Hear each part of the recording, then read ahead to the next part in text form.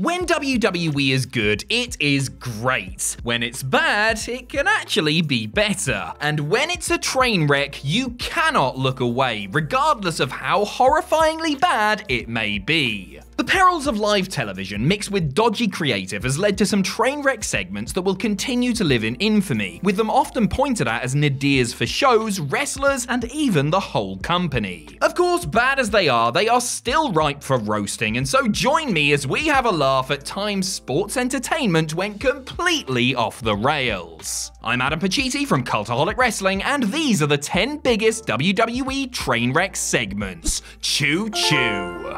Number 10, The Old Day. WWE signing of Carl Anderson and Doc Gallows, two big bald bruisers, well, one big bald bruiser and one bald bruiser who had been tearing it up in New Japan for years, was met with much enthusiasm from Grapple fans. It didn't take too long, however, for those same fans to realise that the company probably didn't know what the hell to do with them. Their WWE run overall turned out to be a huge disappointment, with a few standout matches to their credit, but plenty of badly written segments and promos. The worst of the bunch was the horrendous bit where they introduced the Old Day, which was, you know, people pretending to be the New Day, but, well, old. Genius. The Good Brothers tried, bless them, but the premise was corny and the dialogue the impersonators were given was just brutally unfunny. It dragged on and on and on to the sound of much groaning from the live audience until Kofi, Woods, and Big E made their way out and beat up their aged avatars. The Machine Gun himself even went on Twitter afterwards and essentially admitted the segment was terrible.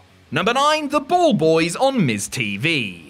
Whenever you get celebrities involved in a sports entertainment setting, you do so in the knowledge that it could turn out to be anything from quite good to an absolute abomination against nature. For it to work, they need to have some understanding of wrestling as a genre, or at least be aware of the product, and really, they need to prepare for being in such a unique environment. When former basketball great and zany entrepreneur LeVar Ball appeared on Raw to promote an endeavor on Miz TV, he said F that S to reading the script and F you in the A to the Miz too. I mean, he probably didn't say those exact words, but he certainly didn't do his due diligence before going out on live TV in front of an audience of millions. He winged it, and it was a disaster. Highlights included that weird run he did, failing to slide under the bottom rope, randomly ripping his shirt off and posing, one of his kids uttering a racial slur. Just classic stuff. All the hits. Dean Ambrose was even sent out early to try and save the segment, but the damage was done and it was unsavable.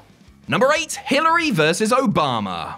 WWE and politics, a combination of things as welcome as cigarette butts on a nice fresh pizza. Vince McMahon's company simply can't help but get involved in politics, whether it's with things like the SmackDown Your Vote campaign or, you know, Linda McMahon being part of Donald Trump's actual cabinet staff. In April 2008, WWE decided to do something topical in the run-up to the presidential election. They not only had Hillary Clinton, Barack Obama, and John McCain address fans with speeches full of shoehorned-in wrestling references, but they also had Clinton and Obama wrestle live on Raw. Not the actual people, of course, because that would be mental, but rather two bad impersonators, with a bad Bill Clinton impersonator there, by the way, as a nice little unwanted bonus. Hillary cut a Hulk Hogan-style promo and did some posing as she belittled her husband, while fake ear-sporting Obama did The Rock's catchphrases. Then the bell rang and they had their woeful match, before Umaga mercifully came out and destroyed the pair of them, instantly turning him into the biggest babyface in the company. The Samoan Bulldozer certainly gets my vote. Number 7, Meet the Lashleys. How do you screw up a guy like Bobby Lashley? He has credibility, tenure, talent, and comes across as one of the most intimidating blokes on the planet. Despite having all the tools to make money as a serious ass kicker, WWE felt compelled to tweak the Dominator's character, resulting in some downright rotten television that did almost irreparable damage to his aura. His love triangle with Lana and Rusev was a blunder, but nothing compared to the segment where Sami Zayn introduced the world to Big Bob's sisters. Talk about trying to cut a guy off at the knees. The sisters were, naturally, 3 guys dressed in drag, one of whom had a moustache. The concept was trash, the verbiage somehow worse, and it made everyone involved look like a Muppet. Lashley eventually came out and put a stop to the pain, but even the brawl between him and his phony siblings was bad and didn't elicit many cheers from a crowd who was still reeling from what they'd just been forced to sit through. You know what? I somehow think that putting him in a suit, making him champion, and having him routinely wreck people was a little bit of a better use of the man. Number 6, 3 minutes for HLA. The Attitude Era was over by the fall of 2002, but WWE was still trying to be edgy in order to capture an audience that had basically switched off following the bungled Invasion storyline. This reliance on shock TV in order to generate interest was at its worst on Monday Night Raw, with some truly terrible storylines and segments polluting WWE's flagship. One of the worst things the company did during that time was inflict HLA on the world. HLA was the kayfabe brainchild of Raw general manager Eric Bischoff, though I think it was the actual brainchild of an actual child, and was basically a way to get girls to kiss each other. Howard Stern, eat your heart out. During the segment, the Bish played sleazy director as the ladies stripped to their knickers and started to fondle one another, while Jerry Lawler hyperventilated on commentary. Before the girls could get fully starkers, Bischoff informed them that their 3 minutes were up. Cue for 3-minute warning duo Rosie and Jamal to cut them off in horrific fashion. The titillation was crass, but the beating the women received after was uncomfortable to watch. Number 5, Bayley, This Is Your Life. In 1999, The Rock and Mick Foley were involved in one of the most legendary segments in Raw's history as Mankind presented his Rock and Sock Connection partner with This Is Your Life. It was a rating smash, even though as a segment it's one of those things that's better in your memory than it actually was, because it went on forever and was carried only by the charisma of the Great One and Mrs. Foley's baby boy. They rehashed it 5 years later with the roles reversed, and that was fine, but WWE went to the well once too often when they attempted another This Is Your Life segment in 2017.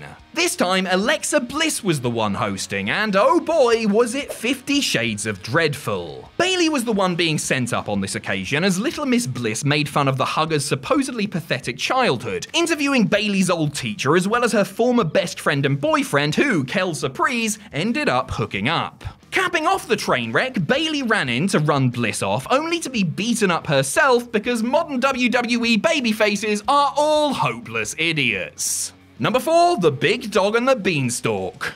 How great has it been to see Roman Reigns finally find his voice and hit his stride after years of bad booking and the audience refusing to accept him as the hero WWE were desperate for him to be. As the head of the table, he is one of, if not the best all-around performer in the company, and maybe the entire business. It's a testament to Reigns that he managed to persevere, because a lesser talent wouldn't have survived some of the things he was forced to overcome. In January 2015, Reigns gave one of the worst promos ever when he retold Jack and the Beanstalk via a long, rambling monologue aimed at the Big Show. Magic beans and all. It started out bad and got progressively worse before falling off a cliff and ending with the crowd showering the Big Dog with booze. Is it any wonder that, weeks later, the fans in attendance at the Royal Rumble pay-per-view so viciously turned on him after he won the match? Roman is at his best when playing the strong, silent type who does his talking in the ring, not awkwardly reciting fairy tales. Number 3, Donald Trump versus Rosie O'Donnell. WWE's business model is pretty simple when you think about it. Create conflict between characters, build up their rivalry, and then put them in the ring. Celebrities Donald Trump and Rosie O'Donnell had done half the work for them when WWE decided to book them in a match live on Raw in early 2007. Only it wasn't actually them, was it? It was two really bad imposters as WWE tried their hand at topical humor once again, never ends well, with this shameless publicity stunt. Clearly done for an audience of very few, if not one person who was sitting at ringside watching the whole thing, the match was an unfunny shambles that never seemed to end. There were lots of hilarious references to O'Donnell's sexual orientation as she was introduced as the left-leaning lesbian, while Jim Ross, probably wishing he was back working for Bill Watts, commented on her lesbianic fury. The match, if you want to call it that, obviously wasn't entertaining in the slightest and played before a mixture of jeers and stone-faced silence. It ended with the Don winning thanks to the classic birthday cake to the face, and I simply have to say, Vince McMahon, you better give me those 10 minutes of my life back or so help you God! Number 2, Dr. Heiney. Speaking of Vince McMahon owing me some of my life back, let's talk about Dr. Heiney, shall we? Yeah, I mean, why not? It's such a nice, fun thing to talk about, isn't it? Right, so Jim Ross had to leave WWE for a bit due to health issues that required him to undergo colon surgery. Also, Vince McMahon was cold on him and wanted to replace him with someone new anyway. As a nice little going away present, Vince had him fired in the middle of the ring, complete with Linda McMahon kicking the man in the black hat right in the slobber knackers. While JR was convalescing at home, he got to watch on as his boss dressed up as the inimitable Dr. Heiney and performed his own brand of slapstick surgery on a dummy made to look like his lead announcer. The genetic jackhammer, accompanied by a buxom nurse, pulled all manner of objects out of JR's backside, including a football, a Stone Cold Steve Austin doll, an owl for some reason, and finally, his own head. You see, Ross simply had to pull his head out of his arse. That was his problem. That was the joke. Kill me. Number 1, Katie Vick.